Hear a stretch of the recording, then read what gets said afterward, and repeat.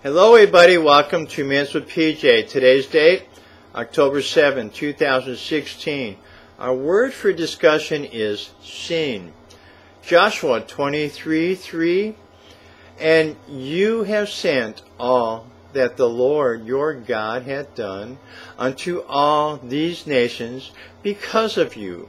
For the Lord your God is he that hath fought for you.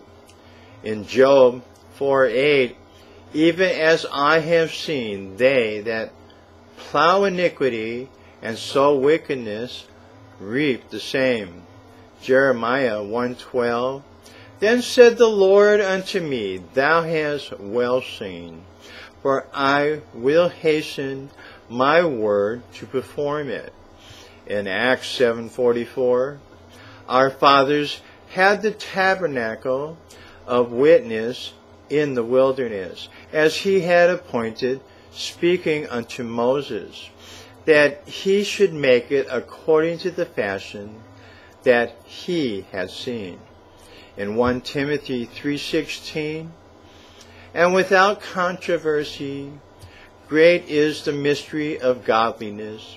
God was manifest in the flesh, justified in the spirit, seen of angels, preached unto the Gentiles, believed on in the world, and received up into glory. God has seen Israel in slavery for the 400 years. This is why he chose Moses to lead them out of Egypt. Moses saw the backside of God, even though his face was covered by the hand of God, and his face was so bright that no one could face him, so he kept his face covered with a veil. God's glory was seen by Joshua when God fought many battles for Israel. This helped him to lead Israel into the promised land. When Jesus came from his glory to become man, many have seen this glory as he ascended back into heaven and believed after the Holy Spirit entered into them.